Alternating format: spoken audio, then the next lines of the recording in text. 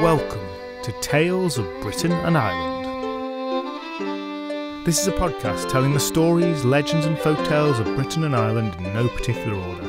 Presented by Graham and coming direct from South Yorkshire, each episode tells a story or selection of stories from all across these islands and throughout their history, followed by a short and decidedly inexpert discussion of the origin and themes of each tale. And today we kick off with a longer introductory section than usual, which in some ways is a little odd, as of all the places in the British Isles, London is probably the one that needs the least introduction. If you're listening to this, you have heard of London. If you can't place a single village, city or county on a map of the UK, then you have still heard of London. Now, today London doesn't particularly distinguish itself from the hundreds of metropoli that house a quarter of the world's population. Today, big cities are the norm. But that trend, that largely started with London. And the city has carved out a seminal place for itself in the history of humanity. It's an old city, stretching back to the 1st century CE. It has a founding date as a Roman fortress in 47 CE, and it was soon the capital of Roman Britain. And from then on, though its fortune has waxed and waned, it has continued to play an important role, be it under the Romans, Middle Saxons, Mercians, the Kingdom of Wessex, the Danish, the Normans, and finally under English control. As the seat of the English monarchy and hosting the English Parliament, and as a key trading city, it's played a critical role in the last 1,000 years of English and British life.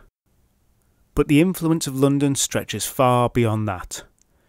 It was the first truly global city, becoming the largest city in the world in the 19th century. Its rise was powered by invention and innovation, global trade, and, let us not gloss over this, powered also by a vast empire based on slavery, bloody conquest, and theft on a historically unprecedented scale from right across the world. Now, the relationship between London and the rest of England and the United Kingdom has seemingly contradictory elements to it that persist to this very day. No one could deny that London is at the very heart of English life, the beating heart of production and trade, but also the head of the country where decisions are made. What happens in London has determined the fate of the rest of the land. Indeed, in the minds of many across the world, London and England are almost synonymous, and in economic and political terms there are some truths to that. And yet, London is also a whole world apart from the rest of the country. A dream and a temptation, a place of lust and vice and criminality, but also of hope and opportunity, a place that is other. In the past it's been a vast urban centre in a rural land, a different kind of place, far removed from the experiences of most in the country. For centuries it's been seen as an international hub, a door to the wider world, and in that role and many others, the interests of Londoners are very different from that of the average English person. It's a place within England, and yet not quite English. Even today, the dividing line between those who live in London and those outside of it is stark, emphasised by a huge disparity in property prices. Now, all of this is similar to stories of the urban-rural divide that play out across the world, but in many ways, London was first. Now, of course, talk of all of this can be overplayed, but there is absolutely no doubt that London's weighting in English life, and more pertinently, popular imagination, far outweighs what a simple share of population would suggest. The boroughs and districts of London are themselves famous, and the names of Chelsea, Mayfair, Kensington, Limehouse, Camden, Shoreditch, the West End, and many, many others are more familiar to many than cities or whole counties in the rest of the country. As the home of many famous writers and early newspapers, where some of the seminal novels and plays of the English language were written and performed, a huge volume of ink has been spilled in descriptions of this city, giving it a paramount place in the imagination of the land. All in all, London has weighed in heavily on global culture in a way that sets it apart from the rest of the United Kingdom. In that city there is the epitome of Englishness, the Queen. And there's the Tower of London, Big Ben, Platform 9 3/4, which is actually there now. And there's much, much more.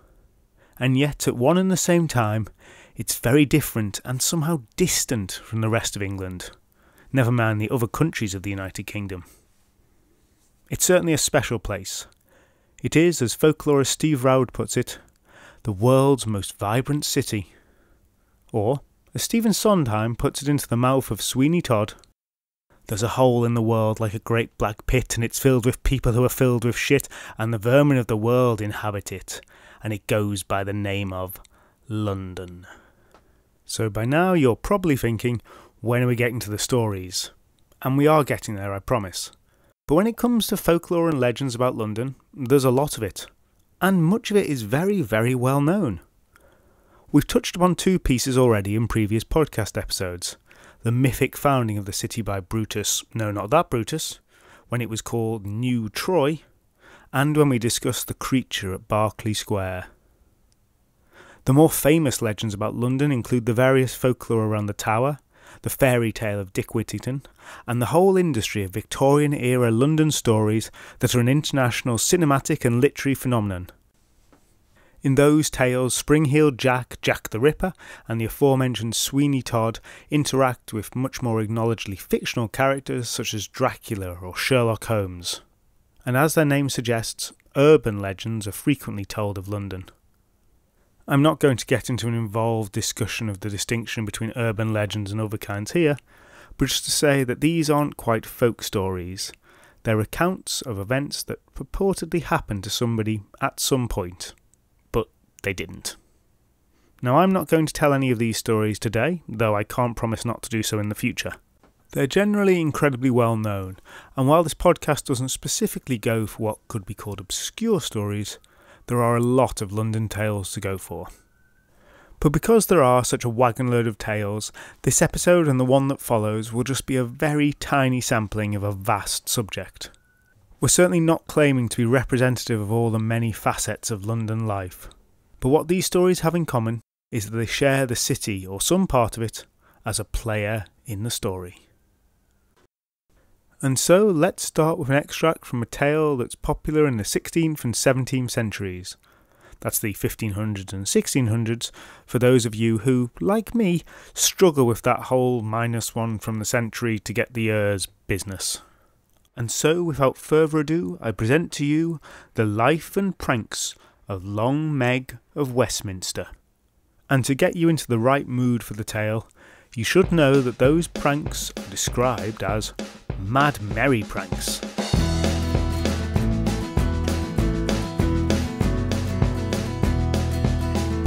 Our tale starts, as is fairly standard with tales of London, with a bunch of people from the provinces heading to the city to seek a better life, make a name for themselves, win a fortune, or, as was the case of Meg, to explore the glitz, glamour and excitement of big city living. There were 7 of them travelling on horseback from the sleepy backwaters of Lancashire all the way to London. 5 of them were women off to find work and money as servants. Being a servant was the Deliveroo or Uber driver type job of the day, perfect for those from out of town. They were led by the carrier, Father Willis. A carrier was a type who made his living ferrying people, messages and goods between London and the rest of the country. And finally, the 7th member of the party was Willis's servant and general odd job man, a surly-looking chap. The chatter of the women was excitable, full of nervous anticipation as they went down the coaching road, passing through towns the names of which they'd never heard before, or which they knew was one mighty legend. Days of travel, staying in new and exotic inns. And now after all that time, "I see it! I see it!" came the excited cry. London! Their hearts leapt with joy to finally see their prize, still a distant speck, but not far away now. For a while a great joy overtook the travellers, but as they neared the city, it slowly died away, and an air of gloom replaced it. "What's this then?" asked Meg. "We're nearly there. We'll find good mistresses, the lot of us, and it's London, so soon we'll have so much gold, jewellery and fine clothes we won't know what to do with, and fine husbands each to go with it and all."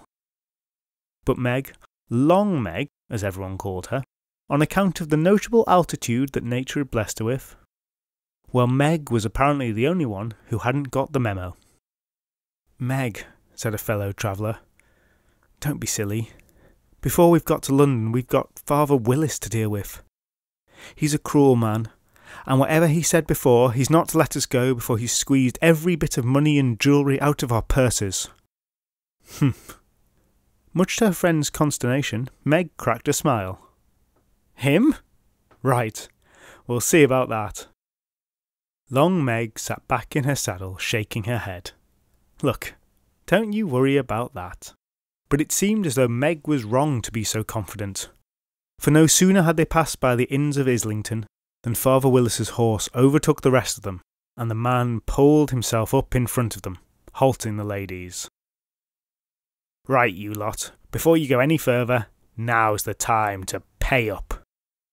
The women cowered. Apart from Meg. "Pay up?" she queried. "Pay up? But you were bringing us here as a neighbour and good friend. He didn't say anything about payment." "Well, I don't know about that, Meg, but I'll be having 10 shillings off each one of you, or you ain't going no further at all." "Well, father," said Meg, "I've got a different offer. More in fitting with how we understood it. How about I give you a good gallon of wine to make you merry, and when any of us should become rich from this city, you can come and find us, and then you shall have some payment. And I'll throw in a kiss from each of us to seal the deal. How's about that?" And Meg gave a broad, friendly smile. The other women did some more nervous cowering, afraid as to the trouble that Meg was bringing down upon them, but also quietly delighted at Meg's impudence before the increasingly tomato-shaded face of Father Willis. 10 shillings each, you cheeky wench, or I promise I'll beat it out of you." And at that he raised his cudgel menacingly. "Have it how you want," said Meg, and within a moment she was up and off her horse, her innocuous-looking walking staff in her hands.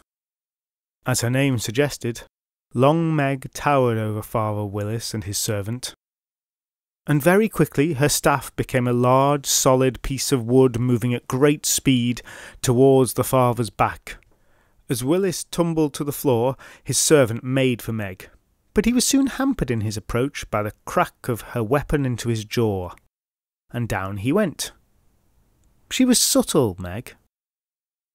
And it wasn't long before she had not only extracted a promise that all the women would be placed with good mistresses before Willis left the city, but she had also taken from his possession 3 gold angels, a gold coin worth about 10 shillings each, which he offered up totally willingly, after being informed that the alternative was a few more beatings with Meg's stout staff.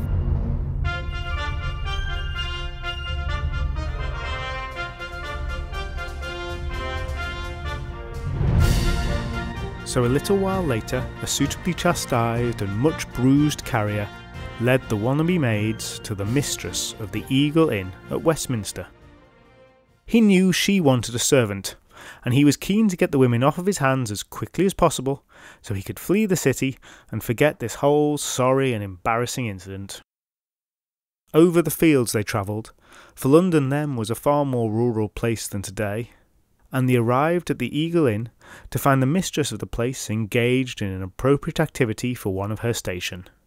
Some solid, late afternoon drinking. She was with 3 gentlemen, with a variety of titles and a variety of looks. There was Dr. Skelton, who I imagine to be all thin and bony, with a long hooked nose, clutching a small black bag. Next there was Will Somers, who, despite his name, looked like one of those generic Caucasian cinematic Chris's. You know, Evans, Pratt, Hemsworth or Pine. And finally, there was the Spanish knight, Sir James of Castile, who was a suave, sexy foreign type, and who may at some point have advised his father's murderer to prepare for his demise. "Ah, carrier," said the mistress of the Eagle. "What can we do for you this good day?" "Well, I've these lasses from Lancashire, my own dear home, and they are looking for work as maids. Perhaps you could consider one of them?" Of course. Well, let's have a look at them then. And I tell you what, gentlemen, and the mistress at this turned to her companions. "Why don't you help me decide?" They all of them agreed that this was a great idea, and they turned their chairs to begin the appraisals. The prospective maids were led out, Meg towering above the rest, and as soon as he saw her, Dr. Skelton began to smile excitedly. The drink having clearly gone to his head, the man began to prance around, gesturing wildly, a grin upon his face. And far worse, he began to rhyme. "Methinks she is of a large length, of a tall pitch and a good strength.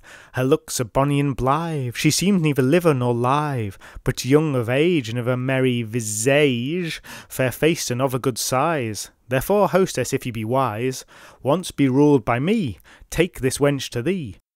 For this is plain, she'll do more work than twain. I tell thee, hostess, I do not mock, take her in the grey cassock."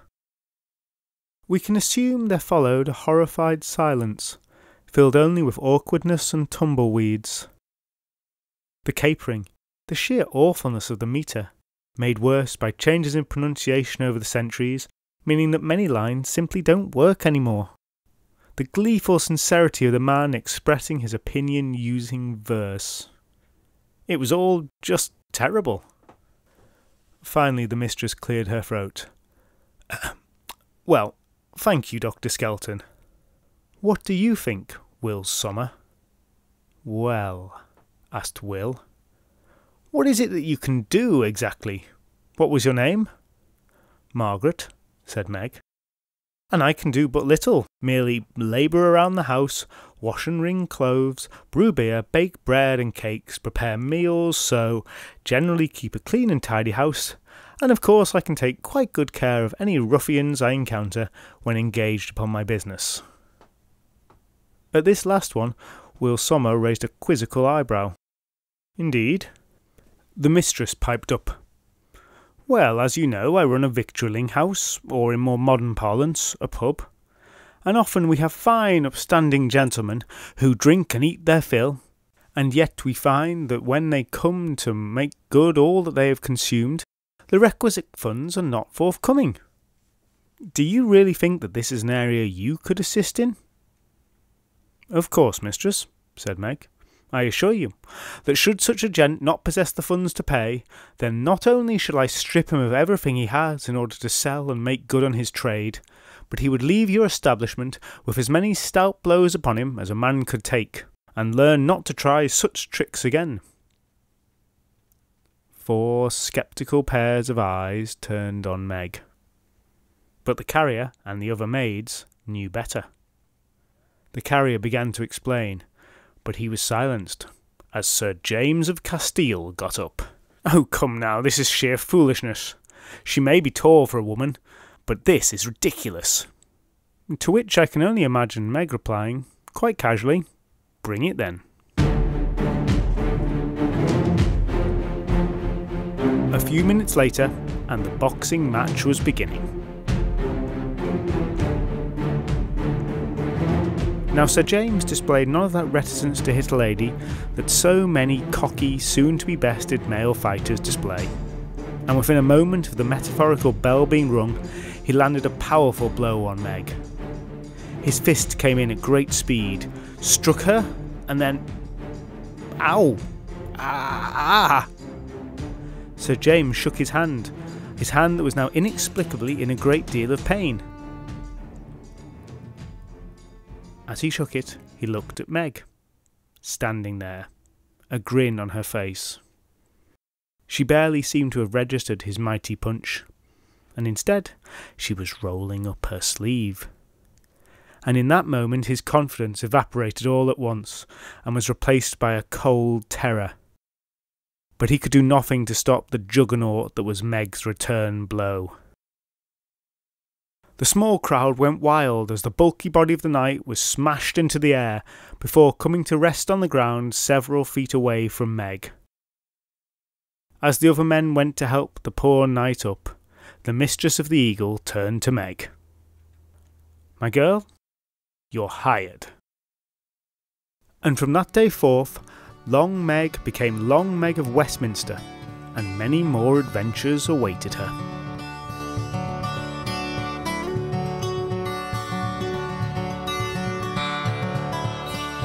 Now, as I've hinted at, there are several more tales of Long Meg and her hilarious pranks, but I'm not going to go through all of them here. Suffice to say, our pugilistic Lancashire heroine thumps, bashes, smacks and wallops her way through a succession of rude, dishonest and cocky men, including a dishonest vicar, a bailiff, Sir James again, and at one point she goes undercover, disguised as a man with a particularly convincing false name, Cuthbert Currynave. Eventually she goes on to take on the whole French army, securing her place as a true English hero. Now, if you want to hear more of Long Meg of Westminster, do let me know, and I'll look to do an episode devoted to her merry japes. But for now, we'll move on to discuss another visitor to London, but not one who came voluntarily. Our narrative camera pans forward in time many hundreds of years, illustrated by the hands of a clock whizzing round furiously as the clock face itself subtly changes to reflect the style of the age. And we're well out of the 17th century. And in fact, we're at the most recent year that's ever featured on a Tales of the British Isles podcast, 1935. And we turn our attention to another well-established London phenomenon, the Tube. And in particular, our attention is drawn to the abandoned tube station known as British Museum. Now, in 1935, the tube station has been closed for 2 years. If that sounds early for a tube station to have been opened and closed, well, it is. But it had served the museum for over 30 years. But with all the changes to the ever-developing tube network, the nearby Holborn expanded, and that made British Museum obsolete. And anyone who had ventured there now would find it an eerie place. Dark, abandoned platforms lying still, disturbed only by the squeaking of the rats and the distant rumbles of far-off trains. And the people venturing there today were members of the Metropolitan Police. They were accompanied by London Underground staff who had opened up the abandoned station at the request of the bobbies. For a night previous, 2 women had gone missing from Holborn Station. They were friends, coming home after a quiet 1930s night out, and they had been seen entering the station. Later on, a man remembered seeing them at the far edge of the platform. And after that, well, they hadn't been seen since. Perhaps they had somehow fallen onto the tracks, become disorientated, and in their confusion made it to the abandoned British Museum station. It seemed unlikely, but in a case like this it was a policeman's job to be thorough. Flashing their torches around, they saw no women. But sweeping the light across a wall, one constable stopped, as he saw something that caught his eye. He bent down for a closer inspection, wiped away the dust from the brickwork which was inexplicably covered in a large number of symbols the man didn't recognise. Brightly coloured symbols. Here an eye, here a bird, here men's bodies but with the heads of animals. And as the policeman stared at those strange images, he was suddenly conscious of a gust of wind that started blowing through that abandoned station. A warm breeze full of dust that grew in intensity, so that very soon the little party were covering their face to protect their faces from... It wasn't dust, was it? It was sand. And as the wind howled around them, they became aware of another noise accompanying it. A scream. Not the scream of a victim, but a scream full of power and malice, terrifying and unearthly. Far above them, in a darkened gallery of the British Museum, was the sarcophagus lid of Princess Amun-Ra, all intricately carved with hieroglyphic imagery, which, had he seen it, the constable currently cowering from a supernatural gale beneath the earth would have instantly recognised. Sarcophagus, a word which literally translated means flesh-eater, here refers to a coffin buried many millennia ago in the sands of Egypt and unearthed in the 19th century. Once the sarcophagus would have contained a mummy, a corpse preserved for all time by a process of embalming and tightly wrapped in cloth. But the mummy had been left in Egypt, and only the coffin lid had made it to the British Museum. The British Museum, that grand stone building in Bloomsbury, its imposing columns imitating and exceeding the classical style, housing within it millions of objects from across the world. The first public museum, a treasure trove of human culture, a place that encourages learning, knowledge, understanding of our shared humanity. And of course it's also a vast trophy cabinet of plundered artefacts ripped out of their context, the wealth of the world's heritage stolen and shipped to a dark city on a distant rainy island as evidence of that people's superiority. Which is how something like a sarcophagus lid could end up there. It had been bought in Egypt in the 1870s. There were 4 of them, wealthy and brash young travellers, adventurers at a time when Egypt was very much in vogue. They were young and foolish, and they existed in a time before learning from movies would have sent some serious alarm bells ringing, and they found what they thought was the perfect souvenir of their trip. A sarcophagus in a lid, the face of the deceased carved into it. And of course, it was covered in beautiful hieroglyphics that none of them could read. This was a far better souvenir than a saucy seaside postcard and a stick of rock. With money and means, they shipped their unique gift back to England, and within a short time, all of them were dead.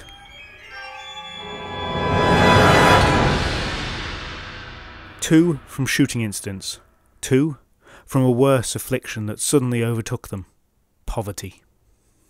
The lid, or mummy board as it became known, made its way into the possession of the sisters of one of the deceased men. She displayed it for a while at her large London townhouse in Portland Place. Now this is not your typical Tales of the British Isles story with a neat narrative. Suffice to say that what happened to the mummy board next was a large number of unlikely and spooky occurrences over many years. Firstly, a photographer friend took an interest in the board and took it away for photographing in his studio in none other than Baker Street.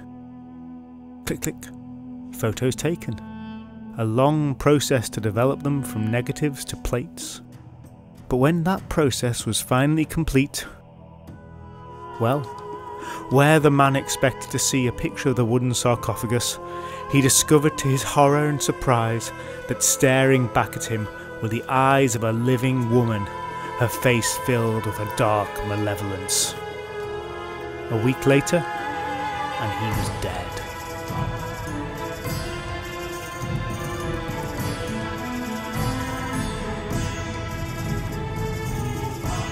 But despite this, the board was kept in the house for a while thereafter. At least it was so until Madame Blavatsky came to visit. Blavatsky, on whom many books could and have been written, was the famous clairvoyant founder of the Theosophy movement. And she is generally exactly what you think of when you imagine a fortune teller. Wrapped in a large black shawl and wearing a long pleated skirt, both of which were embroidered with gold thread and arcane designs, she entered the house with the mummy board in it, and all at once a chill came over her. There was a presence. Something had been disturbed, something that was out of place, that was angry, and that was evil. And Blavatsky knew who it was. That force was Amun-Ra, a princess whose mummy had once lain in the sarcophagus. Somehow, her spirit travelled with the board, not with the mummy. And now that spirit was pissed off. What to do with a malevolent spirit bent on revenge? How would the unnamed sister and Blavatsky deal with this? Well, it always looked good to give to charity, and this was exactly the kind of thing that the British Museum loved. You, like me, might wonder whether palming this entire thing off onto somebody else was really the most moral decision. But to be fair, none of us have ever been in possession of a haunted sarcophagus from a foreign land, so let's not be too quick to judge. And it seemed to work for the sister, for everywhere the mummy board went, the Princess Amun-Ra was sure to go. And so, off the board went to the British Museum, accompanied by its ancient, ghostly evil.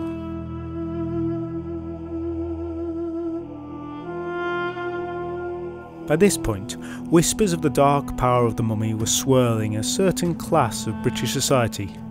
Gentlemen's clubs, the more edgy dinner parties. Tales were told of what was happening at the museum. And then, the press got hold of the tale. "A princess of death!" screamed one headline. "The unlucky mummy," said a more understated one. Soon the incidents began to rack up. The person who carried the board to the museum, dead. The journalist who published a front-page story on the mummy, dead. 4 years later. Definitely connected. British Museum photographer who took a picture of the mummy, well, his son hurt his finger on the same day the pictures were taken. Honestly, that's his one. Now there could be no doubt of the awful power of it. Strange sounds began to be reported by security guards at night. Staff refused to approach it during the day. Until finally the notoriously superstitious management of the museum took it off display. They'd not signed up for ancient spirits to wreak revenge for being torn away from their homelands. Why couldn't this pre-modern prima donna princess just learn to love London like everyone else? And accept her new role in the world without getting so haunty? So, they put her away. Of course, the people who did so were dead within the month. But away she was put, and there she remained, for a little while at least. And now our story snaps forward a few years to a very unexpected place. It's the night of the 15th of April 1912, and we're in the freezing waters of the North Atlantic Ocean.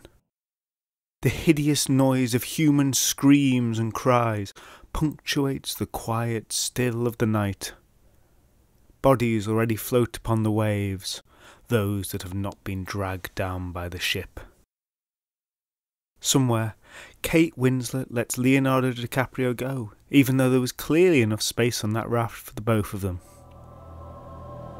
And amongst the flotsam, there is a wooden board that has survived for thousands of years, gently bobbing along on the waves.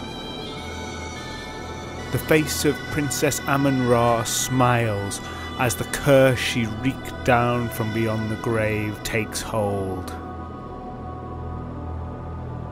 Yep, that's right. The mummy board was on the Titanic and brought about its terrible fate. Apparently, it had been purchased by one of those stereotypically brash Americans who had no fear of the curse, but in a small time and after many tragedies, he'd seen the error of his ways. And now he was desperately seeking to ship the board back to England. Now, why it hadn't caused a tragedy on the outbound voyage, I've got no idea. Let's not worry about it too much. The important thing is that it was, of course, retrieved, and it ended up back in the British Museum, because apparently they just didn't know when to say no. And that takes us back to where this story started, in the abandoned underground station, and a police investigation. For as that sandstorm whipped around those policemen, they thought they saw something in the haze. A figure from another time. And it is said that she haunts those tunnels to this day, kidnapping unwary commuters from nearby stations and dragging them away to who knows what fate. Now, despite being torn from the tomb by forces outside of her control, it seems that the princess has found her niche in the great tapestry of London life. So yes, all of that is not your typical Tales of the British Isles story. There are many different versions of this tale, and while I'd like to explain the origin of them all, it'd take just as long again to do so. Snopes has a great summary if you want one. There is an actual mummy board on which this tale is based, and it can be seen in the British Museum. It is illustrated with fantastic pictures, and the face doesn't suddenly become living when it's photographed. We don't know who it belonged to, though Amun-Ra is a god, not a princess, so that bit's just wrong. And now let's move on for one more tale. Leave Edwardian England, the underground, and exotic ghosts of ancient Egypt, to go to somewhere a bit more historical and genteel. Let's in fact leave London for a little bit, for the town of Swaffham, a town with a name that is pleasing to say and to pronounce slightly incorrectly. Swaffham. Swaffham is a small town in Norfolk, about 100 miles distant from London. But like most small places anywhere in England, the big city and the promises that it offered made their way into the dreams of Swaffham's folk. Quite literally in the case of one man. He does have a name, but for the purposes of this tale we'll refer to him as the Peddler. For peddling was his profession, such that it could dignify the title of profession. As such, he had no fixed place where he sold his goods, but instead he would move around Swaffham and the surrounding towns, hawking his wares, accompanied only by his little dog, his ever faithful companion.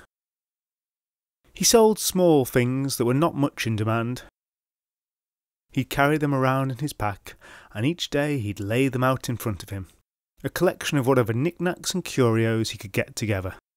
Off-brand batteries, yo-yos, ancient compilation CDs and commemoration DVDs, or at least the pre-modern equivalent of that kind of thing. It was a hard life, and he had but a little squalid house, and the landlord was forever taking his meagre earnings.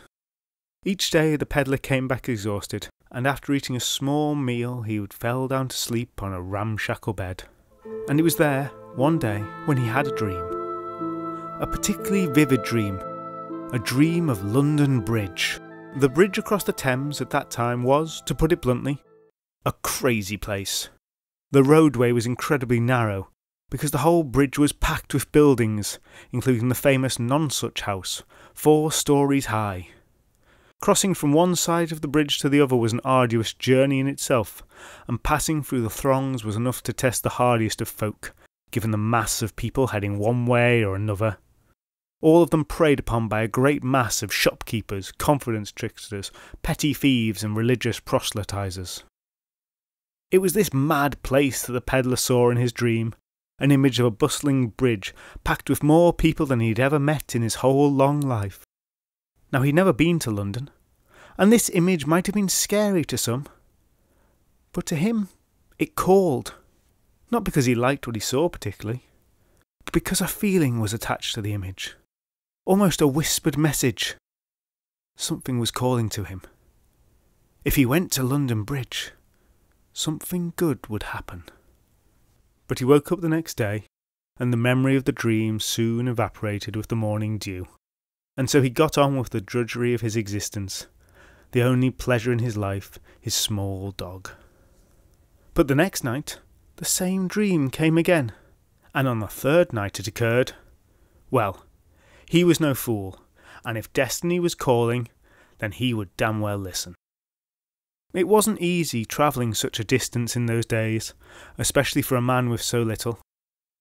But he was used to hardship, and he had a few funds that he built up for a rainy day. And so he used his savings, and he trudged the long road to London, sleeping outside when he needed to, selling what he could on the way. His little dog followed him loyally, and he was glad of its company.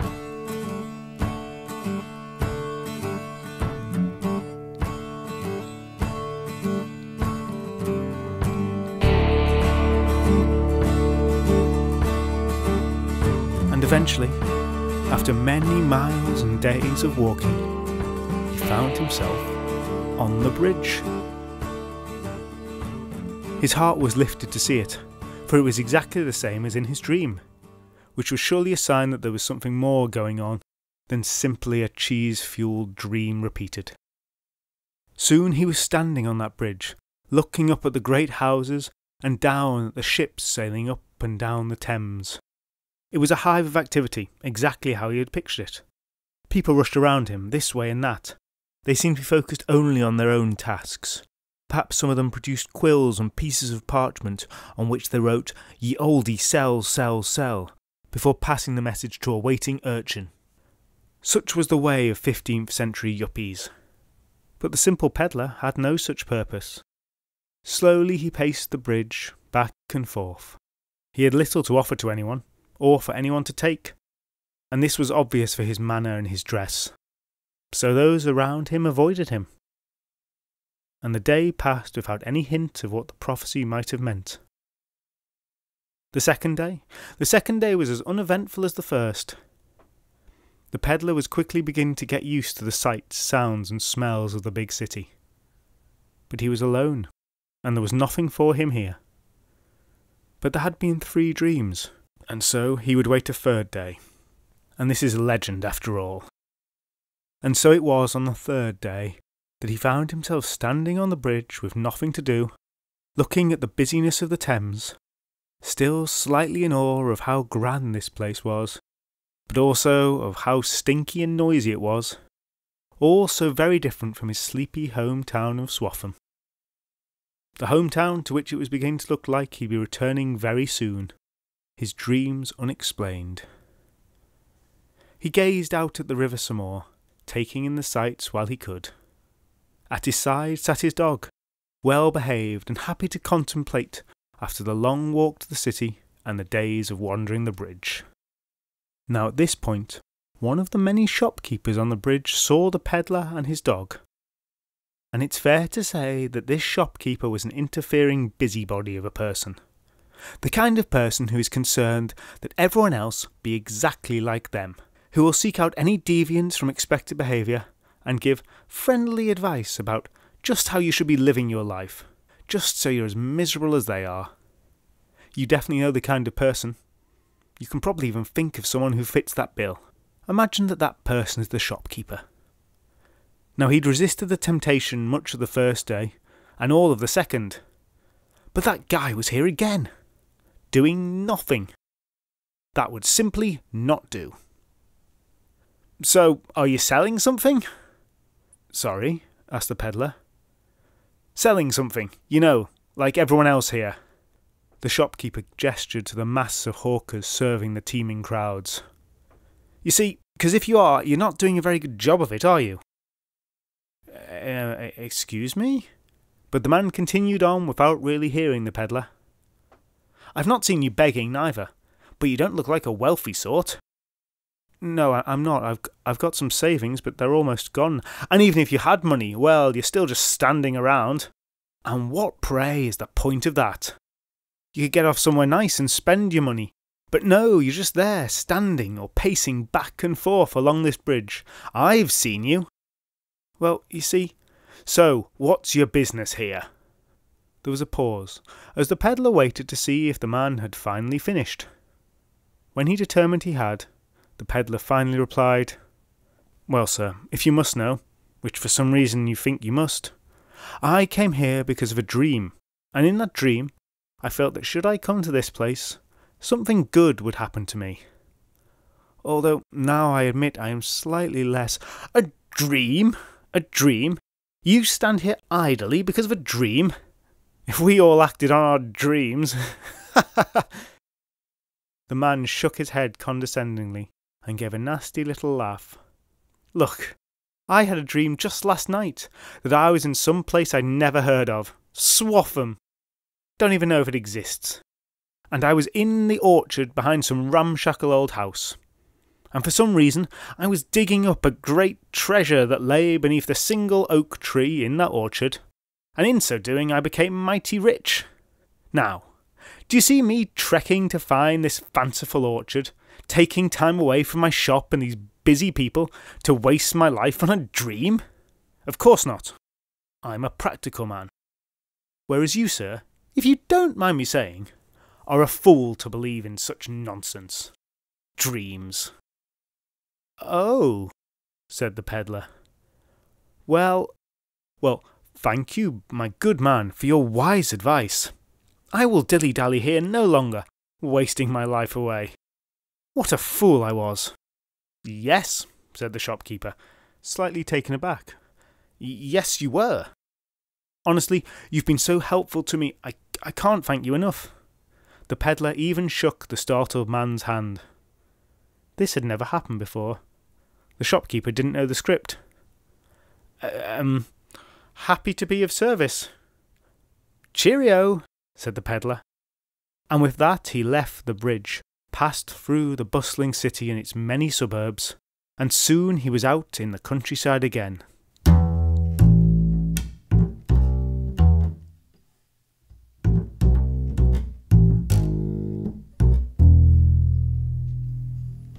And while the journey to London might have been a trudge, the return was nothing of the sort. He practically skipped the 100 miles back to his hometown, barely stopping at all, and his little dog ran excitedly behind him all the way. And when the peddler reached his ramshackle house, the orchard behind it came into view, and he felt even happier than he had when he cast his eyes upon the city of London.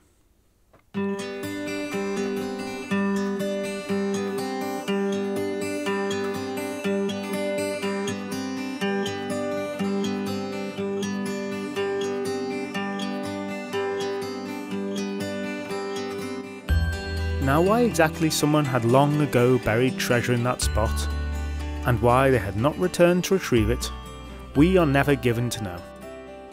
But that had certainly been the case. Truth be told, the peddler felt a bit of a fool. For years he had ignored the huge black X that was duct taped over the ground. But now he took up his spade and fervently dug and dug beneath that tree. And it wasn't too long before he discovered it. And you know, he would go to London many, many more times in his life. But in those future journeys he would not go by foot, but in the best carriage that money could buy. Now, although he grew wealthy, he never forgot his roots, and he remained humble and generous with his money, for he gave much to the poor, and gave funds to rebuild the church, which had fallen into a sad decay. So many years later, when the former peddler passed away, he had built a good reputation for himself as a kind and generous man. And so his many friends and fans in Swaffham erected a statue of him in the church that he had renovated. The statue is of him as a peddler, pack on his back and a dog by his side.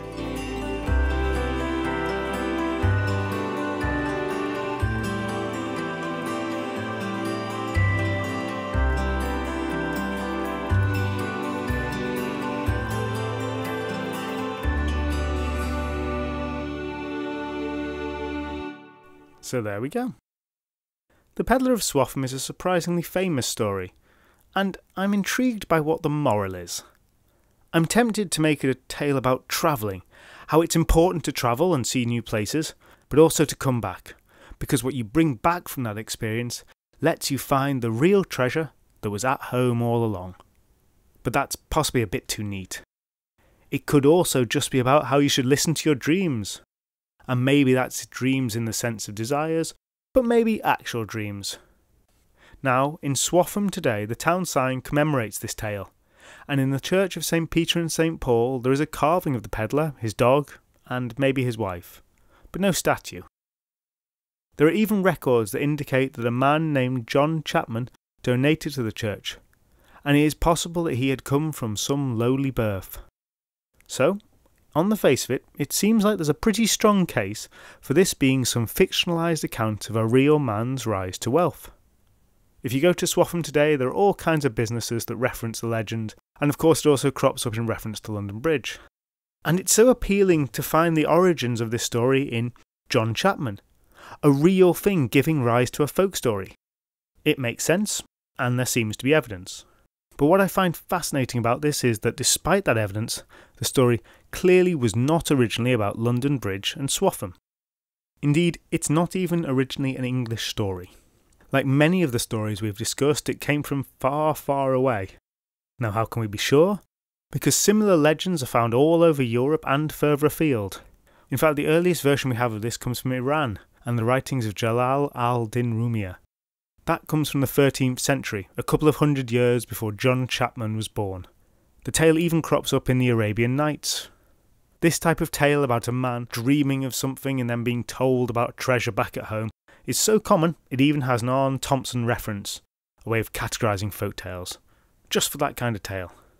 And so it is that a cross-cultural story about the relation between home and foreign places has become rooted in London mythology. An immigrant story, fitting enough for a city that's grown from immigration throughout all its centuries. And suddenly, that's it for today's episode. We had quite enough spiel about London at the start, and I'm not going to repeat it now. This may seem an odd set of stories to pick about London, but given you can fill libraries with them, I make no apologies. And next episode, we'll have some more. About the things that live in the sewers, a money-making scheme gone wrong, and a few other snippets of folk tales and folklore from the city on the Thames. You can follow Tales of Britain and Ireland podcast on Twitter, Facebook and Instagram. There's also a website, talesofbritainandireland.com, where there's a page for each episode which contains more information including illustrations, asides and recaps, along with other additional bits and pieces to explore. The intro music was written and performed by Alice Nichols, and you can find all the other musical credits on the episode page on the website. If you enjoyed this podcast, then please do share it with others or give it a review, as those really are the best ways to help us out. You can also join Tales of Britain and Ireland on Patreon to get extra members episodes. Thank you so much for listening, and I hope you'll join me again soon.